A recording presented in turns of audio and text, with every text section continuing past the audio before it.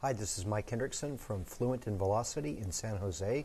I'm here with Amit. Amit, how you doing? I'm doing well, thanks. You're with Oracle. Yes, I am. So what are you guys doing to make life easier for the modern application developer?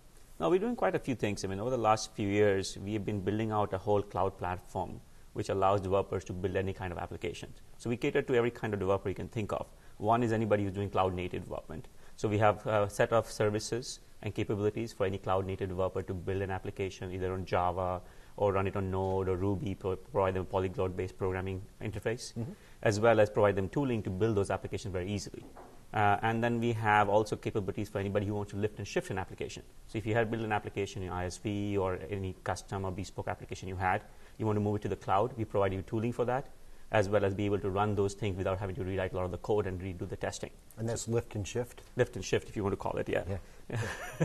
So that's quite a few customers we speak to nowadays who have a lot of application assets, and they want to leverage that and then build around them. So we'll allow you to take that workload and move it to the cloud, provide you the tooling for that, as well as be able to do extensions on it.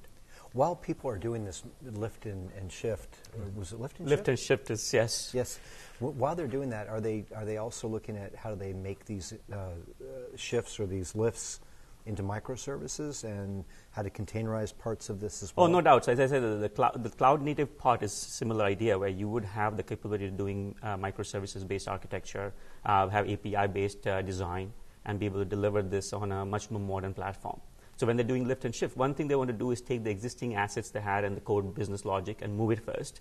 And then they either redo some of the pieces of it and build microservices and build it in a much more modern way, as well as they want to do extensions which they write in a microservices environment. So now you can have a mixture of things available to you from the investments you have made as well as extensions you created. So then you can modernize and get the value very quickly. So are you seeing this as a general move or general, I like the shift metaphor, as a piece of their digital transformation? Are you seeing that with the customers you're working with? Oh, yeah. No, I think it's a very common part of their strategy where they just don't want to do everything from scratch.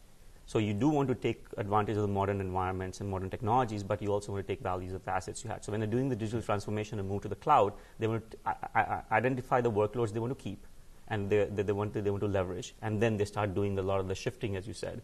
And then building around it. And then you can have different kind of developers around it, right? So you can have a professional developer who wants to write code in Node or Ruby, whatever it is, and build microservices. You could have a developer who's a much more visual-based, like more, we call it citizen developer or low-code developer, who wants to do much more visual design and really do extensions without having to write any code. But the platform underneath the covers still remains the same.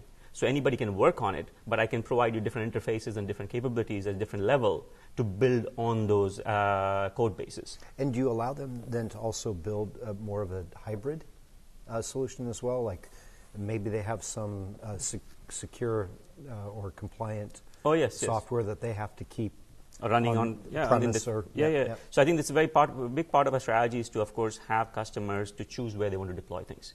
So a lot of customers might want to say, you know what, I'll do this particular service or this application running in the public cloud because I'm okay with the privacy laws or whatever may be the case. Or I just want to do test dev initially and then start doing my prototyping. But I might have regulation requirements where I have to move the data and everything behind my firewall.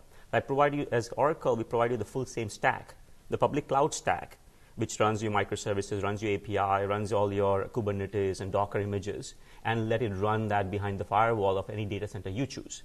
So, and then whenever you choose to redeploy it in the cloud, you can do that without having to rewrite the code or retest it, which is a big part of kind of the comfort a lot of customers find from us, where we provide you the full seamlessness between the two models and have a hybrid deployment topology where you can connect those things together as well.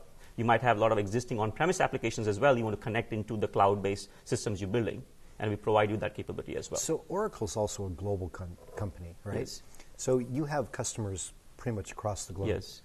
Are there any differences in those geographic areas of companies that are transitioning quicker or lifting and shifting more? Yes, no, we definitely see a lot of different phases of adoption and different mindsets as well. I think many countries, of course, have a lot of regulations where the data residency becomes an important aspect of how you deploy your application. So there we do have customers who say, you know, we love the public cloud, but we would definitely want a data center in our country, or you want to have something which is privately run behind our firewall. So especially a lot of countries in Europe, we see that. Asia is very similar as well in many places. I think network becomes an issue as well because you can't expect to have data centers in every country you can think of. And that's for that what we're seeing is we have this deployment model called Cloud at Customer, where we take an extension of a public cloud. It runs the same way. It's the same subscription service. It's the same patching model. We upgrade and maintain everything, but it runs wherever you choose to. So we come in and get it going, and then we run it all remotely and run it as part of public cloud. So it gets completely in sync with the public cloud offering we have. So we're seeing that government agencies very similar as well in different countries. And are there any industries that you see moving quicker than others? And likewise, what are you guys doing to attract maybe the laggards? Sure. So now we see definitely the industries in terms of quick adoption. I think we're seeing a lot of interest from retail.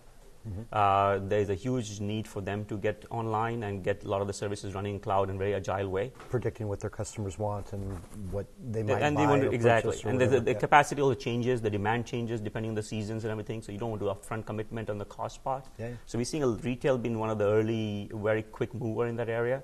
We're seeing something similar with telcos. And they always had affinity to technology anyway, and they'll know how to run data centers, but then now they want to kind of get the benefits of having a much bigger, broader public cloud services running in places they might want. Very similarly, financial services, strangely enough, is starting to now take a lot of their workloads and start running it also in the public cloud.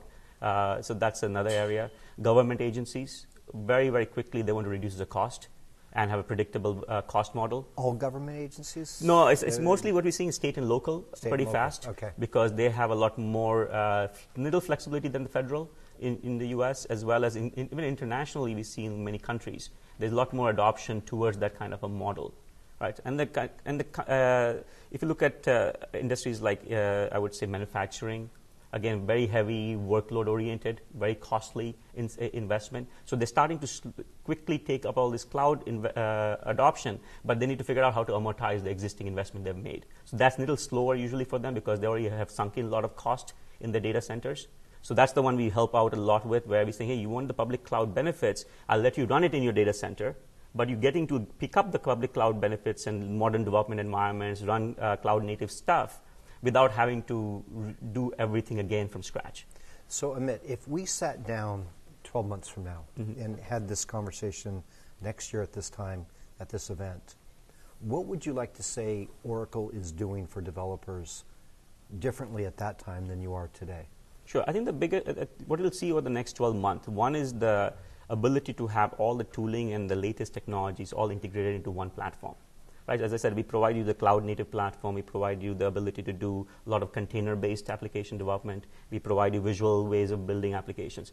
Over the next 12 months, what you will see is a lot of tooling and abstraction so that all of these things underneath the covers work seamlessly, and you can pick and choose the technologies you want to use and deploy on. And we provide you the full capabilities there without having to make decisions up front anytime. Some of these times, right? So hiding some of the complexity. And ease of use for sure. We're starting to do a lot of work around the unification of our user interfaces.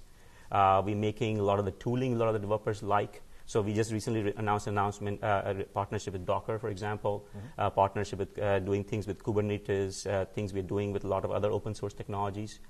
So all of these services are now getting baked into our platform. And we're doing a lot of work around Hadoop and Spark and Kafka. So a lot of the things are coming together now. So over the 12 months, this platform is going to be much more robust, much easy to use, and I would say very, very comprehensive. Excellent. Well, we look forward to that conversation in 12 months. Me too. Thank you. you. All right, thanks.